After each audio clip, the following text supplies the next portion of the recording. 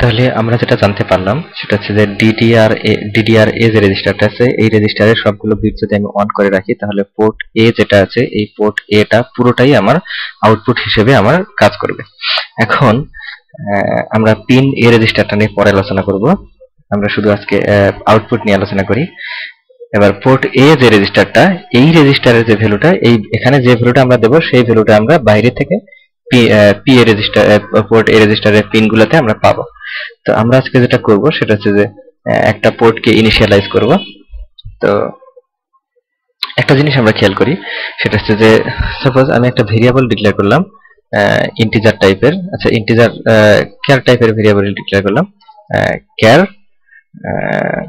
Dummy equal to 0। আমি যে ভেরিয়েবলটা use করলাম এই ভেরিয়েবলটা ডিক্লেয়ার করার ফলে আমার র্যামে একটা মেমোরি, আসলে ভেরিয়েবলটা কি ডামি হচ্ছে আমার ভেরিয়েবলের নাম, আর এ কিন্তু মেমোরিতে একটা জায়গা দখল করে আছে, সেটা হচ্ছে 1 বাইটের একটা জায়গা দখল করে আছে। এখন একটা জিনিস খেয়াল করি যে আমার যে রেজিস্টারটা আছে পোর্ট A বা DDR-A, এটা হচ্ছে পোর্টের রেজিস্টারের একটা নাম।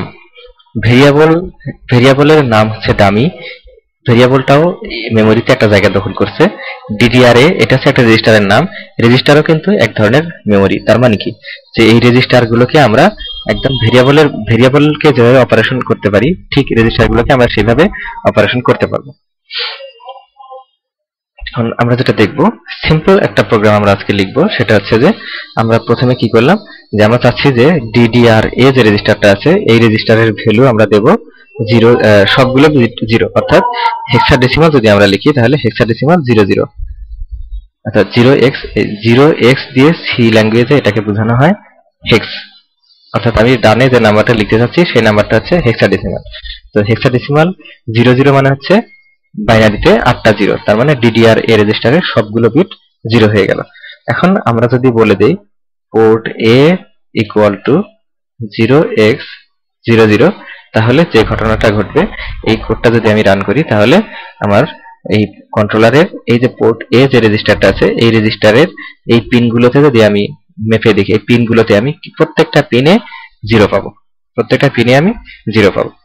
এখন আমি যদি লিখি যে port A equal to 0xFF, অর্থাৎ হেক্সাডেসিমাল FF অর্থাৎ 255, অর্থাৎ বাইনারিতে সবগুলো অর্থাৎ 8টা 1, তার মানে আমি এই পোর্ট A রেজিস্টারের এই 8টা পিনে আমরা অন পাবো, 8টা পিনেই আমরা অন পাবো। এখন একটা জিনিস খেয়াল করি সেটা হচ্ছে যে আমরা একটা লুপ লিখব, ফর লুপই লিখলাম সাপোজ ফর। আচ্ছা আরেকটা জিনিস আলোচনা করি সেটা হচ্ছে যে হোয়াইলের ভিতরে আমরা যেটা করি এখানে একটা কন্ডিশন লিখি, তারপর হোয়াইল লুপ শুরু হয়, এখানে এসে হোয়াইল লুপ শেষ হয়। এখন কন্ডিশনাল এক্সপ্রেশন, অর্থাৎ আমাদের হোয়াইল লুপের যে ব্র্যাকেটের ভিতরে একটা কন্ডিশনাল এক্সপ্রেশন থাকে। এখন কন্ডিশনাল এক্সপ্রেশনের ঘটনা হচ্ছে যে কন্ডিশনাল এক্সপ্রেশনের রেজাল্ট সবসময় বুলিয়ান, অর্থাৎ হয় 0 না হয় 1। সাপোজ আমি যদি লিখি যে x গ্রেটার দেন 9, তো x গ্রেটার দেন 9 এটা যদি আমি সাপোজ আমার এখানে একটা ভেরিয়েবল ডিক্লেয়ার করা আছে int x ইকুয়াল টু 0, তো আমি যদি এখানে লিখি যে x গ্রেটার দেন 1, অর্থাৎ x এর ভ্যালু যদি 1 এর চেয়ে বড় হয় সেক্ষেত্রে আমার এই লুপটা ঢুকবে, অর্থাৎ x গ্রেটার দেন 1 এইটুকু হচ্ছে আমার একটা কন্ডিশনাল এক্সপ্রেশন। এই কন্ডিশনাল এক্সপ্রেশনের রেজাল্ট হচ্ছে হয় ইয়েস অর্থাৎ হয় ট্রু অর ফলস। ট্রু হচ্ছে ফলস হচ্ছে 0 মানে হচ্ছে ফলস, আর নন 0 মানে হচ্ছে ট্রু, অর্থাৎ নন 0 মানে পজিটিভ অর নেগেটিভ যে কোনো নাম্বার হচ্ছে ট্রু। অর্থাৎ আমি যদি এখানে হোয়াইলের ভিতরে কোনো কন্ডিশনাল এক্সপ্রেশন না লিখে যদি আমি অন লিখে দেই তাহলে এই লুপটা সারা জীবন চলবে, অর্থাৎ এটা একটা ইনফাইনাইট লুপ হবে। আর আমি যদি এখানে হোয়াইলের ব্র্যাকেটের ভিতরে 0 লিখে দেই তার মানে কন্ডিশনাল এক্সপ্রেশনটা ফলস, তার মানে এই লুপটা আসলে কখনোই ঢুকবে না, এই লুপের ভিতরে আসলে কখনোই ঢুকবে না। আমি যদি এখানে -1 লিখে দিই, তার মানে এটা একটা ইনফাইনাইট লুপ, এই লুপটা সবসময় ঢুকবে, কারণ -1 হচ্ছে ট্রু, অর্থাৎ 0 হচ্ছে ট্রু আর নন জিরো হচ্ছে 0 হচ্ছে ফলস আর নন জিরো মানে হচ্ছে ট্রু। তো হোয়াইল অন যদি লিখি তাহলে আমাদের এই লুপটা সারা জীবন চলবে। এখন একটা জিনিস দেখি, যে কমেন্ট লিখে দিচ্ছি, সেটা হচ্ছে DDRA = 0x00, সরি একটা ভুল হয়ে গেছে, 0x00 মানে হচ্ছে ইনপুট, এখানে আসলে আমাদেরকে 0xFF দিতে হবে। 0xFF যদি দেই আমরা, তাহলে যেটা হবে সেটা হচ্ছে পোর্ট এ রেজিস্টারটা প্রত্যেকটা পিন আসলে আউটপুট হিসেবে কাজ করবে। তার মানে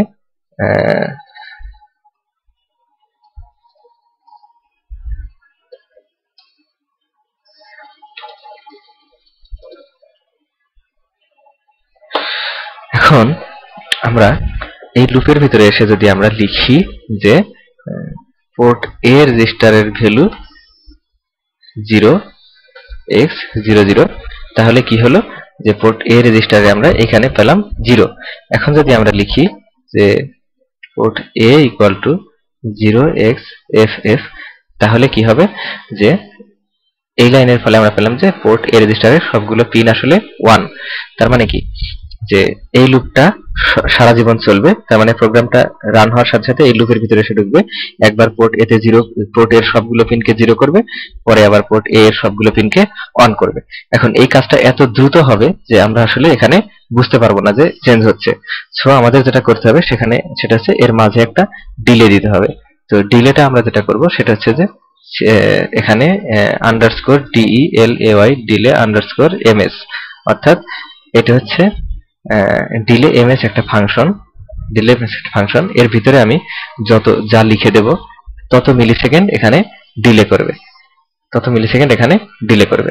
তো যেহেতু আমি ডিলে ms ফাংশনটা ইউজ করছি, সো ডিলে ms টা যে হেডার ফাইলের ভিতরে আছে সেই হেডার ফাইলটা আমাকে এখানে ইনক্লুড করে দিতে হবে।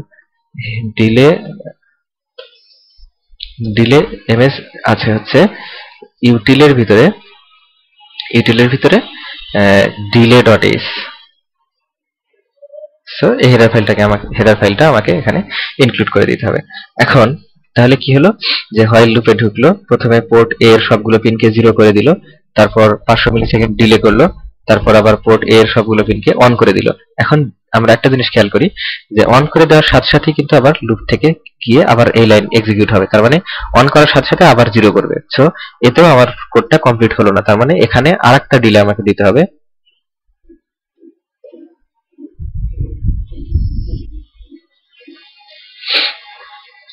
তাহলে যেটা হচ্ছে সেটা হচ্ছে যে আমার কোডটা এখানে আসবে, পোর্ট এ তে 0 হবে, 500 মিলিসেকেন্ড ডিলে করবে, তারপর পোর্ট এ কে সবগুলো পিনকে অন করবে, তারপর আবার 500 মিলিসেকেন্ড ডিলে করবে, এটা সারা জীবন চলতে থাকবে।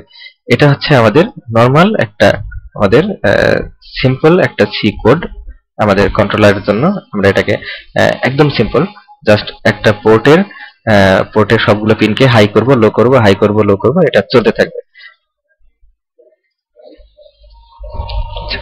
এখন আমরা যেটা করব সেটা হচ্ছে যে এই কোডটাকে আমাদের যেটা করতে হবে সেটা হচ্ছে কম্পাইল করতে হবে, তারপর সিমুলেট করব আমরা। তো কম্পাইল করার জন্য আমাদের যেটা করতে হবে সেটা হচ্ছে আমাদেরকে আসলে কোডটা লিখতে হবে হচ্ছে প্রোগ্রামারস নোটপ্যাডে, যেটা আচ্ছা। তো তার জন্য আমাদেরকে যেটা করতে হবে সেটা হচ্ছে যে আমরা সর্বপ্রথম যেটা করব যে একটা ডিরেক্টরি নেব, আমরা কোন একটা ডিরেক্টরিতে আমরা একটা ফোল্ডার ক্রিয়েট করব। সাপোজ আমরা ফোল্ডারটার নাম দিলাম এপিসোড 2। এই ফোল্ডারের ভিতরে আমরা প্রজেক্টটা ক্রিয়েট করব। সেটা হচ্ছে যে আমরা এখানে একটা নিউ ফাইল নেব,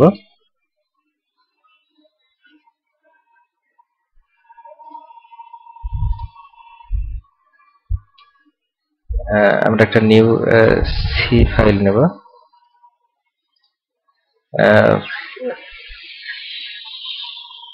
এই ফাইলটাকে আমরা সেভ করব হচ্ছে সেই ডিরেক্টরিতে এবং নাম দেব main.c, নাম দিয়ে আমরা এই ফাইলটাকে সেভ করব। আর আমরা কোডটা মেইনলি এই main.c যে ফাইলটা আছে প্রোগ্রামারস নোটপ্যাডে, main.c ফাইলে আমরা এই কোডটা লিখব। লেখার পর আমরা আমাদেরকে যেটা করতে হবে সেভ করব। এখন আমরা উইনেভিয়ারে এসে এম ফাইল উইনেভিয়ার নামে একটা প্রোগ্রাম আছে, এটা ওপেন করব।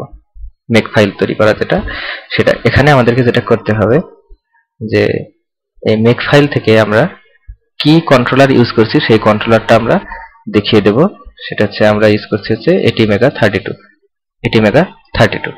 আরেকটা জিনিস যেটা করতে হবে সেটা হচ্ছে যে আমাদের আরেকটা যেটা করতে হবে সেটা হচ্ছে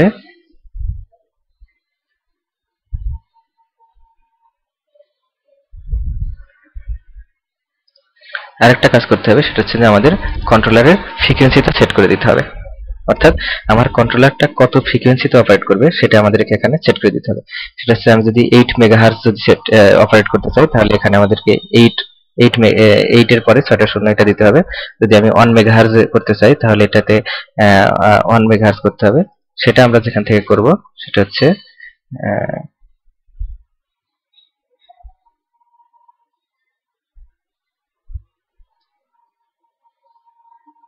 আচ্ছা, আগে এটা সেভ করে নিই, তারপর করা যাবে। এটাকে আমরা সেভ এজ করব ঠিক ওই ডিরেক্টরিতে, আমাদের যে ডিরেক্টরিতে আমাদের প্রজেক্টটা তৈরি করা আছে ওই ডিরেক্টরিতে আমরা এটা সেভ করব।